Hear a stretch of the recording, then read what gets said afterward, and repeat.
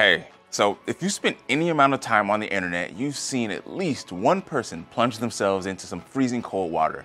Now, I don't know about you, but I start shivering just watching other people do it. As extreme as it looks, there's actually a growing body of research that suggests getting cold could have some desirable benefits for your overall metabolic health. Is it something you should be doing? Well, if you stick around a little bit longer, you might come up with an answer.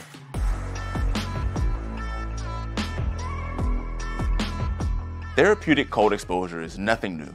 In fact, people have been trying out so-called hydrotherapy since the 1800s as a cure-all for a number of ailments.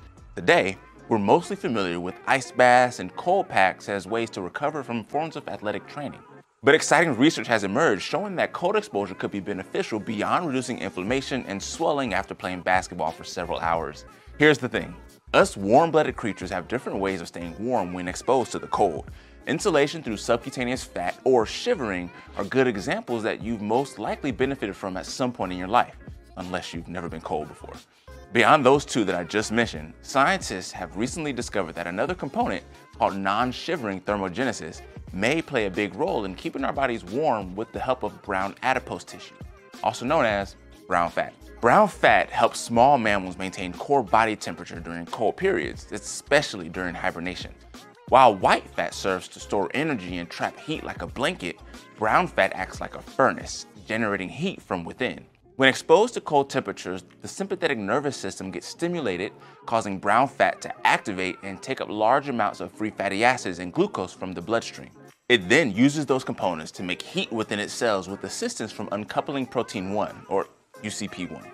This protein basically changes what's going on in brown fat cells so that instead of mitochondria making chemical energy, they work to produce heat. Now, as beneficial as brown fat is, it's not as abundantly found in human adults as we'd like. As babies, we tend to have more brown fat because we lack the muscle mass to shiver ourselves into warmth. But as we age, we tend to shed a lot of that brown fat, and science actually shows that some adults barely have any left at all. But just because you don't have any right now, doesn't mean you won't have any forever. Regular cold exposure can start hormonal reactions that actually cause brown fat cells to emerge in white fat. Just remember that brown fat only affects glucose levels when it's activated. So, does submerging yourself in a tub of ice really live up to the hype? Well, research has found that the presence of active brown fat is correlated with leaner body mass and lower glucose levels. On top of that, studies also point to cold exposure's ability to significantly improve insulin sensitivity even in those with minimal brown fat. That being said, we still have a lot to figure out about this seemingly magical brown adipose tissue. There are plenty of questions about the best ways to identify it and how long we need to be cold before the brown fat gets activated. While scientists continue to dive into these details, maybe you should give cold exposure a try, either by gradually lowering your thermostat, regulating your temperature during sleep, or using cold water immersion. There's no easy way to know for sure if you're experiencing the benefits of activating brown fat, but research suggests that all three can be beneficial to your metabolic health.